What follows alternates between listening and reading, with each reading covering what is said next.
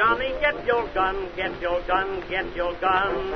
Take it on the run, on the run, on the run. Hear them calling you. Hello, and welcome to Frontline Rejects. If you're a returning viewer, glad to see you again. If you're a new viewer, we're very happy to have you joining us. First things first, we'd really appreciate it if you could help us out by hitting that like or subscribe button. Now that that's taken care of, let's get into some expansion testing. The bullet we're testing today is the 120 grain Nosler Ballistic Tip. This is the fourth time we featured it on the channel, and we will feature it once more as part of our 5 cartridge comparison.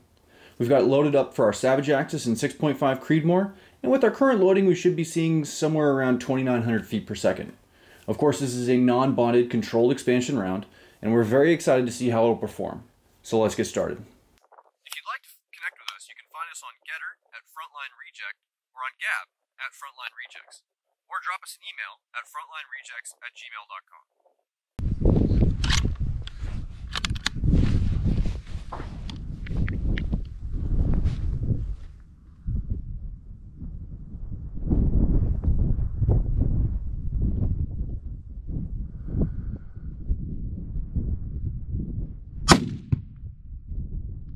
Fucking Ganked him? ganked him. Dead on. Ganked him. Yeah. I'd go for the right row of jugs. Okay.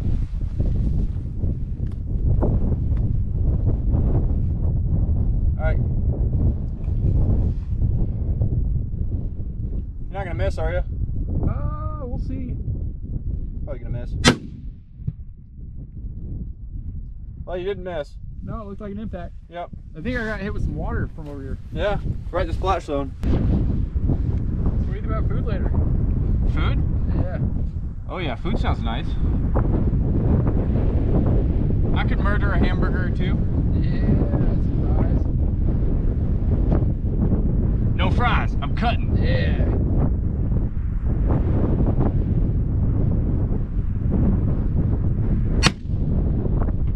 Perfect. Fantastic. The wind died down a tiny bit. Let's see what happens.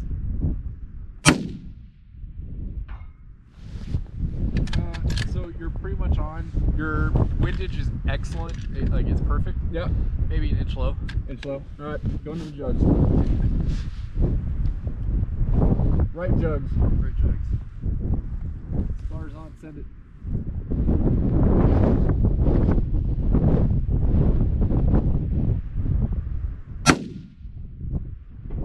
Perfect. Nice. Alright, bro, this one's for the win. Yeah, dude, too cold talk shit. Fucking do it for Dale, dude. Dude, no. Fire one ready.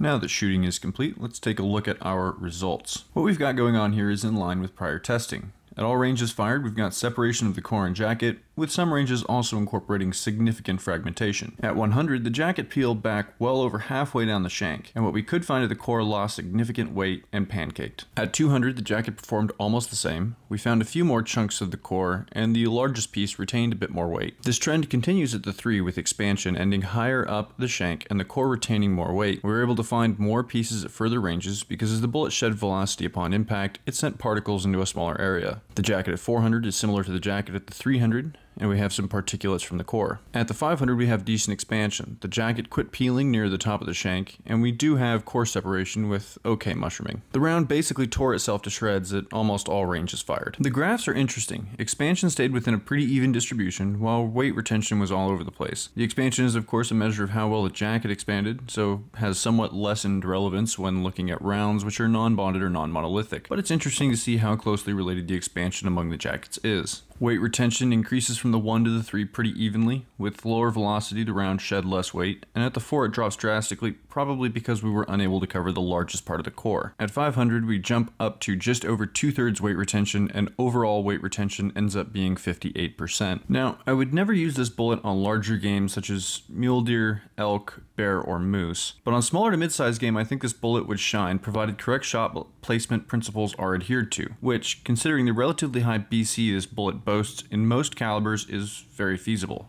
This is a great varmint round in 5.56 223, 6mm or 243, and I think at 6.5 and up, especially 30 cal, this bullet would be very effective on smaller deer like blacktail or whitetail. Cards on the table though, I haven't taken any deer with this bullet, so this is all just theorizing. The ballistic tip is never going to win any awards for penetration, but with behind the shoulder shots on deer, I think it would sufficiently penetrate ribs, and upon doing so would tear itself apart and shred the lungs. Because it would tear itself apart instead of passing through, every bit of energy it's carrying would be dumped into the target. This would theoretically drop a deer very quickly and not give it an opportunity to walk off. The downside being you'd probably lose a bit of meat. I plan on putting this theory to the test next hunting season, and hopefully I'll be able to get some good footage of that for all y'all. That said, my go-to hunting bullet is a TTSX. I don't usually use soft jacketed rounds like the ballistic tip, and I prefer shoulder shots to behind the shoulder shots. If you've got something out of today's video, consider helping us out by hitting that like or subscribe button, and if you want to stay up to date on our content, hit that notification bell. We'll be featuring the ballistic tip once more, and afterwards we'll be compiling the results from all 5 tests into one video. We hope you'll join us then, but for now, thanks for watching, and goodbye.